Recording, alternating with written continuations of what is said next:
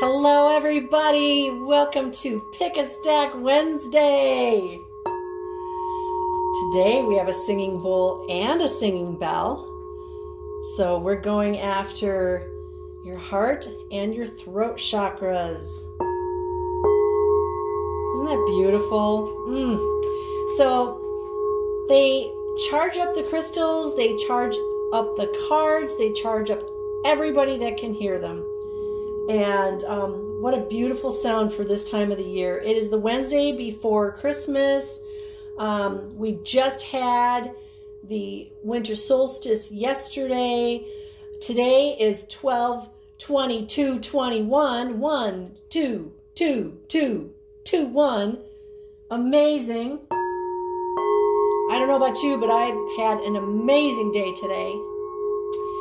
If you are new to Pick a Stack, this is what we do here. We've got 3 boxes, 1, 2, 3, hiding 3 stacks. And each stack consists of 2 tarot cards from 2 different decks, 1 oracle card, and a crystal. And each stack tells a story. And they're hidden underneath boxes, so it encourages you to use your intuition. So your mission is to think of an idea, an issue, or a question. It can pertain to you, your loved ones, your family, your community, the world, anything you want. And then choose either stack 1, stack 2, or stack 3. And you can choose 2 stacks or 3 stacks. There's no rules here. You make the rules. And we don't judge anybody for anything. So let's get started. Oh, by the way, the background, amethyst, amethyst, amethyst, fluorite, whole bunch of clear quartz points, and 2 fabulous winter dragons that I just finished last night. They wanted to be in the video. All right, so you've thought of your idea, your issue, or your question. Let's get started. Stack number 1. If you chose stack number 1, your stone is angel light. Angel light. Angel light is a pale blue, and it is a perfect stone to use to contact and communicate with the angels, of course, and other spiritually aligned beings to receive information for yourself and others. And that's what we're doing when we're meditating, is we're talking to our higher selves, angels that work with the light, ascended masters, spirit guides that live in the light, basically beings of the light. So this is a really good stone to work with. It's also good for dream work. It works with the 3rd eye chakra and the crown chakra. And it is an excellent choice to help smooth out your emotional body. So if you're having kind of a roller coaster ride, which a lot of people are these days, this is a really good stone. It's very soothing in the hand. It helps balance, polarize, and align the physical body with the aura. It can also help with self-expression, communication, allowing us to speak our minds and becoming more assertive. So this works really well with the with the throat chakra. Okay? So let's see what your first card is. It is from the Tarot of Dreams deck, and you get the Justice card. This is card number 11. 11 is one of my favorite numbers. So there's something going on in your life, or there's going to be something going on in your life where you really want justice. But you have to remember that we want justice for all. Okay? So if you are in a court case, excuse me, if you're in some kind of a court case, don't just wish good for yourself. We want to wish good for all, for everybody, because that brings us the best karma. So if somebody out there is going through a divorce, you want to wish good for everybody involved. This means your ex-spouse, your children, other children that are involved, all the families that are involved. You want good for all. So let's see what card we're going to add to that. We're going to add a card from the Spirit Song Tarot. And it's the Page of Crystals. The Page of Crystals is represented by this beautiful fox. And the page is always a messenger. So it could be that there's going to be a messenger coming in for this legal case that you're going through. This is very grounding. Crystals are earth in this deck, so this is really the page of earth. It's a slow-moving page. It's a slow-moving message, like maybe you don't have it yet, but it is coming in. I kind of feel like this is the card of patience for you to go with this. So, you know, we've all been conditioned to get the drive-through version of everything. And this is kind of a reminder to somebody out there that, you know what, we got to have patience. Because first we set the intention, then we set our attention to the desired result, that this is for everybody's highest and greatest good. And then we just be patient. And when we're impatient, it actually can bring about negative outcomes, because I want it and I want it now. Well, if you get it now, it's not going to be the way it needs to be. It's like you're going to get unripe fruit.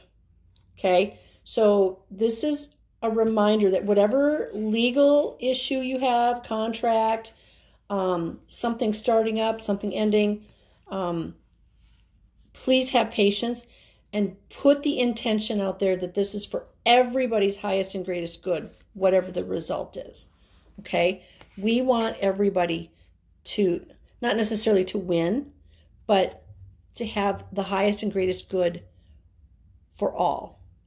Okay? Now we're going to add a card from the Keepers of the Light deck. And we get Holy Amethyst. This is Divine Alchemy. It says, move beyond the current challenges and focus on what you desire. That goes right along with what I was just saying. Let's see, can we put this up somewhere? I do have a candle burning in that fluorite, so I don't want my card in front of that. And let's see, they don't have numbers, so I'm going to assume they're in alphabetical order, and they are. It's on page number 46. 4 plus 6 is 10, and 1 plus 0 is 1. So this brings in new beginnings. So Holy Amethyst is the twin flame of Archangel Zadkiel, the angel who helps us transmute negative experiences into love and learning. He is the keeper of the violet flame, which helps us release anything that is no longer serving us. Holy Amethyst also enables us to look over our past fears and challenges and draw wisdom and learning from them. Unlike Zadkiel, for many years she was not mentioned in spiritual texts, and I believe this was because her miraculous support wasn't needed on earth as it is now. To connect deeply with her light, hold an amethyst. Now, I just have to laugh because I didn't pick that card first. I put the amethyst out first. So that's really cool. Plus, I don't know what the cards are when I'm turning them over.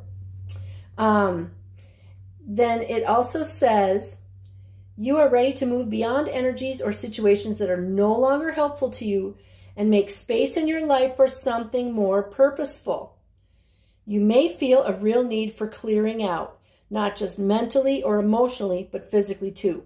It's so funny because this weekend I am like so motivated to clean out my basement. There is a sense that you are moving beyond challenges and forging golden opportunities from stagnant or unhappy experiences. It's important to recognize that you are like a magician at this time, with the ability to use your thoughts, will, and actions to bring about life-fulfilling and dream-enhancing opportunities. It's important to focus on what you desire and not what you fear, because what you give your energy to will literally begin to flourish. That is so true. What you focus your energy on, that's what's going to happen. So many times people are afraid they're never going to have enough money, or they're going to get in an accident, their car's going to fall apart or whatever. And then it actually happens and they go, well, see, I told you. Well, that's because you manifested it. We don't want to do that. So whatever's going on here, remember, put the intention out there. Intention that it is resolved for everybody's highest and greatest good. Put your attention to that. And then be patient. Be patient. And remember, you're a magician. What you put your energy to, that's what you're going to create. So that is stack number 1. If you chose stack number 2, your stone is Snowflake Obsidian. Let's see. There's a little snowflake right there. So it's obsidian with these little snowflake looking kind of grayish white spots. Like a Holstein for all of those people out there that like cows. Obsidian is a very protective stone and is excellent for removing negativity. It is excellent protection against psychic attacks and can provide balance during times of change and stress. Probably not a lot of change and stress this weekend, you know, with all the family and friends and Christmas and all that. Just kidding. It can aid in seeing patterns in life and recreating them in a more beneficial way. It is a stone of serenity and purity. It is associated with the root chakra and is also beneficial for the veins, your skeleton, and smooth skin. So, carrying one of those on your person is really good for any bone issues, any vein issues, any skin issues. Nice. We're going to start off with a card from the Tarot of Dreams deck. We get the King of Wands, also known as the King of Fire. This is an imposing figure. This is somebody who gets things done. You know, like he's the manager. He's the construction manager for building a house. He's the one who oversees people. He gets things done. Take no prisoners. He's going to get stuff done. He's got some little dragons here. Fire is passion. This is the Get Her Done card. And we're going to add from the Spirit Song deck. Holy cow. So we got 2 kings here. King of Feathers is also known as the King of Air. So we got the King of Fire and the King of Air. And guess what happens when you put fire and air together? Look out. King of Air is all about changes. And it actually shows this little stream here, this little meandering stream. Changes, going with the flow. But whatever your question, idea, or issue is, this is a very, very powerful answer, right? So we're going to be grounded with the obsidian, or this has to do with our root chakra maybe. And then we've got King of Feathers, King of Wands, or King of Air, King of Fire. We're going to get stuff done, or stuff is coming really, really, really fast. Okay? The Spirit Song Tarot deck always amuses me because, like, this is the King of Air card, and it's represented by a lion. And you don't think of lions when you think of air. I mean, I would think this would be like a pterodactyl, right? Some big flying creature, or a Boeing 747. But in this deck, it's a lion. And that lion, he appears to be the top of the heap. We all know it's the female lion that takes care of everything, and he's a figurehead. Yeah, it's true. Go look it up. But this is a very, very strong answer to your question, that big things are coming, and they might come pretty darn fast, or appear to be really big. And you might go, oh man, I can't handle that. But yes, you can. because everything in your life has led up to this, and you've already built the foundation for whatever's coming.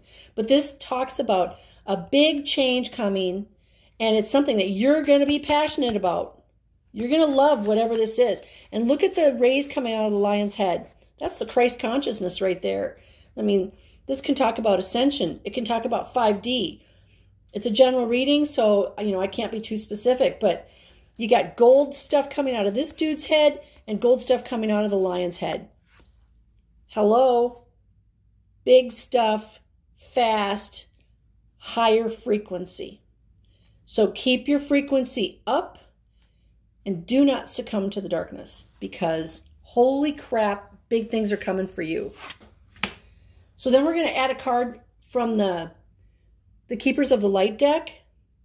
Oh, I love this. So this is Kuthumi, and it says Cloak of Wisdom. Whoops, there we go.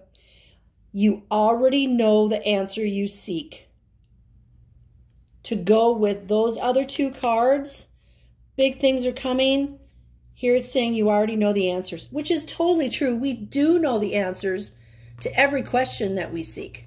We do. It's just a lot of times we're like, well, yeah, but I don't trust myself, or, I got all these signs and I don't really know if they're for me. And so we need to stop second guessing ourselves, because that doesn't do anybody any good.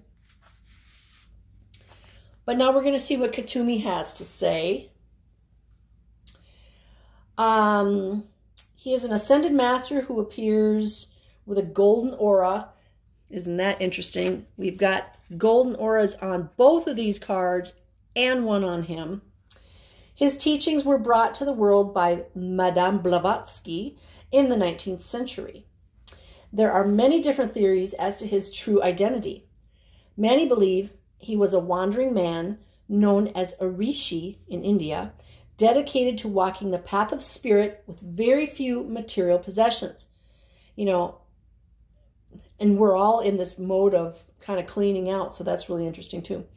Others believe him to have been a well-educated Sikh spiritual leader who was given a pseudonym to protect his true identity. I believe that he lived a high life, but through spiritual practice was able to let go of his need for material possessions. Now he helps light workers go beyond the limits set by others and cultivate a personal connection to God. Knowledge is learned. Wisdom is remembered. You are in a real cloak of wisdom right now.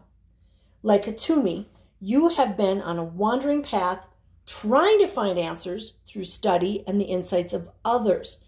But now you are uncovering the truth of your own soul.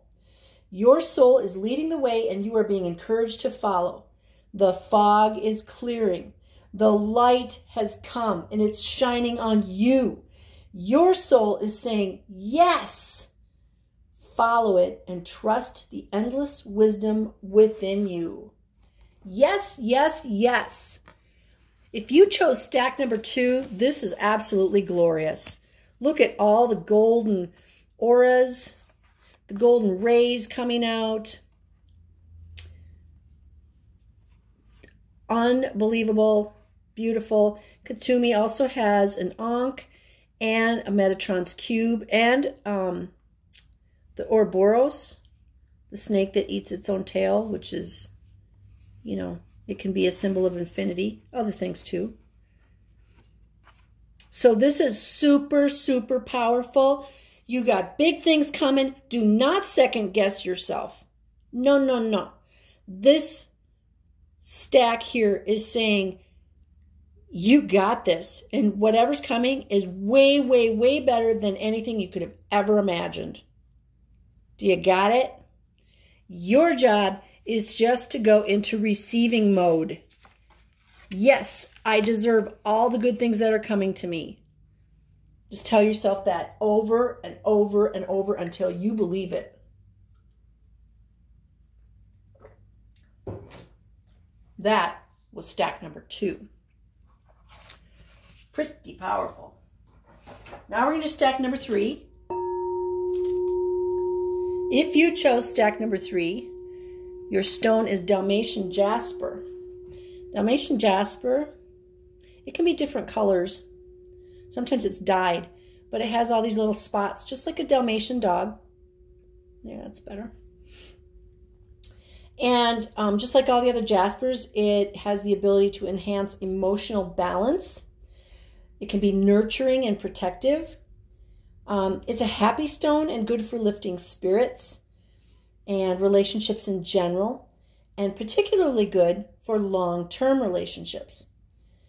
It can also help you to relax, see your own strengths and weaknesses, and to dispel feelings of disillusionment.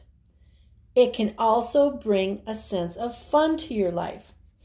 And other things it can do is it can help protect against nightmares, depression, negative thinking, and aiding memory. So, like, who doesn't need this these days? One of the things, though, that we were just talking about in stack 2 is, there's wisdom. Wisdom is remembered. We have to remember that we are tied to the Akashic records or the Akashic field. And so once you realize that you have that connection, you don't have to remember anything. You can just ask your guides for it. Hey, go in the Akashic records. To me, the Akashic records, it looks like a giant old library with lots of wood, and it smells like old leather books and wood and paper, and it's just like my happy place. And every piece of information you could possibly want is there. So just ask your guides for it and have them go get it for you. So that is your stone. And the first card is going to be dun, dun, dun, from the Tarot of Dreams deck. Oh, look at this. 9 of Cups. In this deck, this is like the party card. The 9 of Cups, I mean, the dude's obviously making wine or drinking wine. There's lots of grapes. There's lots of cups. He looks pretty happy, like he's had a little bit. I think there's even a little bit spilled on his chin. So this is a happy card. The 10 of Cups, is like the happily ever after card. This is like you're just about there, but you're partying like it's already happened, which is what we're supposed to do anyway. We are supposed to party like we already have what we want, okay? You start acting like you have more money than you know what to do with, and all of a sudden the universe brings you more money than you know what to do with. Yay. So we're going to add to that a card from the Spirit Song deck. And you get a Major Arcana card, card number 20. And in this deck, card number 20 is Awakening. Now, what's interesting is this goes to number 21 for the Major Arcana. So this is the card before the last card. This is the card before the last card, 10 of Cups. So to me, I feel like, ooh, it's whatever it is you're asking for, it is right around the corner. It is literally right around the corner. And we're almost there. And it's time to party. It's time to party. And this card here from the Spirit Song deck is represented by the beautiful peacock. And what I got was, put on your best dress or your best suit and start to dance, because the party's here, because whatever it is you wish for, here it comes. I mean, it's literally like days away. So if you chose stack number 3, whatever your idea, issue, or question was, the answer is, oh yeah, baby. And not just yeah, but like all capitals, italics, bold, big font, neon. Yeah, it's coming, and you are going to celebrate, and you should start celebrating now. So we're going to add to that a card from the Keepers of the Light. And this is someone very serious. This is Lord Melchizedek. And he is all about higher learning. And it says, you have learned from experience. More inner study is now required to further progress. So kind of like, you're graduating. Here's your graduation party right here. You're graduating, and now you're going to go on to the next thing. Like, okay, you've leveled up, And we're going to graduate, but then we're going to learn some more stuff. But you couldn't learn that until you sort of graduated where you just were. Let's see what the book says. Put that right there. My poor dragon. He's like, hey, why are you putting that in front of my face? There you go.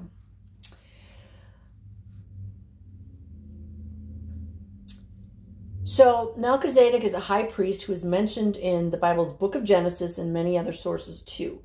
He is here to assist the earth through the ascension process. Interesting, because here's ascension right here and the party that goes with it.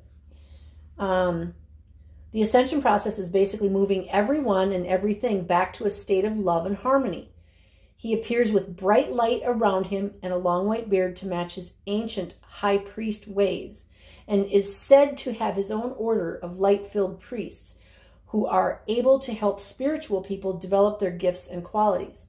As he works on a high energetic level, we can connect with him through sacred geometry and by focusing on ancient star-shaped symbols.